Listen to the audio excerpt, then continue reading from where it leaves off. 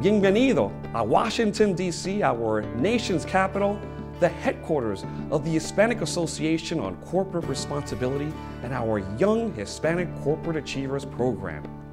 We have a great 2016 class of YHCAers who come from Fortune 500 companies and have been identified as the future executives, future corporate directors, the future of corporate America. So we are so excited for this year's class.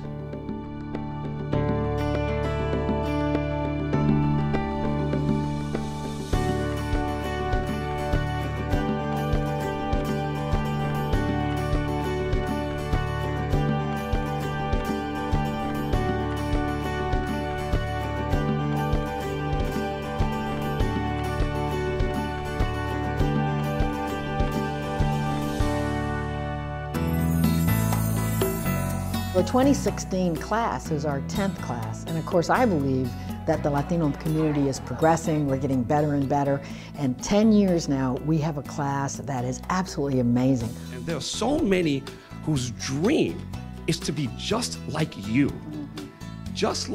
as you are right now. Our job here is to prepare them. They're going to learn 10 strategies of success. They're going to tap into their emotional intelligence. They're going to learn about their culture and the unique ways that Latinos lead. And they're also going to have some time to really do some reflection around where am I going and how do I get there. Uno, dos, tres. Who's a Hispanic leader you admire? Tell your partner.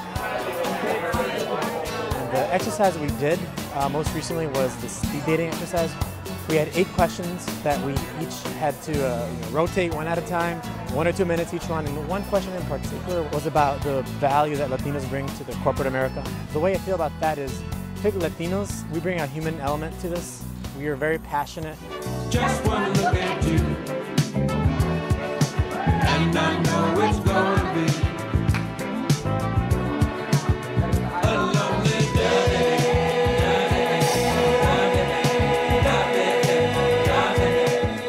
I came in sort of not entirely expecting to be as engaged as it has been since the minute I sat down. I have a background of 11 years of experience within the industry. The elevator speech is about trying to be able to sell not only the value that you provide, but a little bit about yourself and your company as well. So it was actually a challenging exercise. There's a lot of value to it. I thought that the experience was very rewarding, very enriching. I've never actually sat down and written or thought about the specific aspects that make a great elevator speech. And I got a lot of help from one of my teammates, which was great. I tend to go very technical, so this humanized the speech for me. World War II, you have to realize that Hispanics have more Medal of Honors per capita than any other group.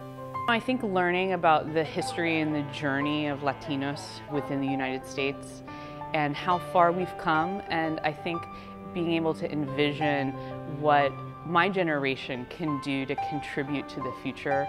You have to understand where you've been, and understanding at a greater level has really contributed a lot to what I can envision for our future.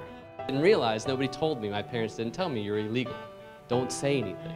The stories were so touching about grandfathers who served in World War II, parents who went to Vietnam and came back to help their children, and they did it to become citizens.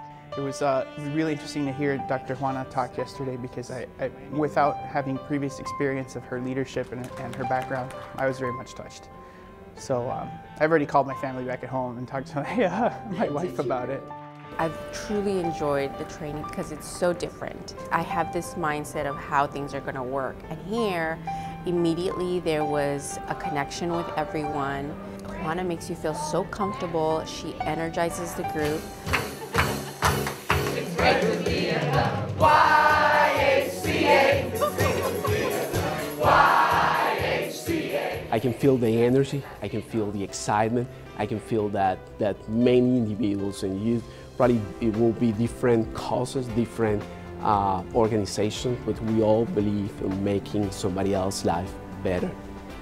I want you to go home with at least maybe 6 concepts or tools that really can transform, your work, because I think that's the essence of emotional intelligence. Our curriculum is so wonderful. To be able to see that these leaders are right here, right now, investing in them because we care so much about the future. This is the kind of program that really provides the specific details. It's the keystone that allows us to move forward up into the corporate ranks.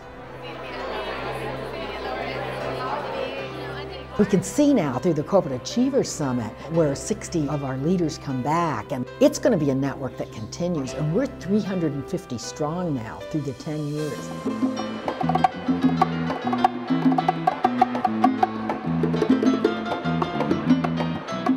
We have this incredible feeling in this group about the fact that we're all from different places and different communities, different countries, but we have a common vision through our culture and through the experiences that we have about what we're going to contribute to America and how Latinos really are poised to be the leaders of this century. We want to thank our host sponsor, Altria, as well as all of our sponsors of the Hacer Young Hispanic Corporate Achievers program.